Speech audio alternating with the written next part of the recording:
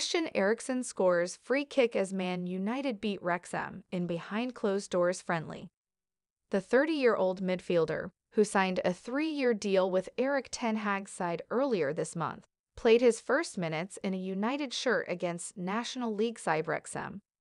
And the Danish international opened his account for the Reds with a first-half free kick, the perfect start to life at Old Trafford following his productive spell at Brentford last season.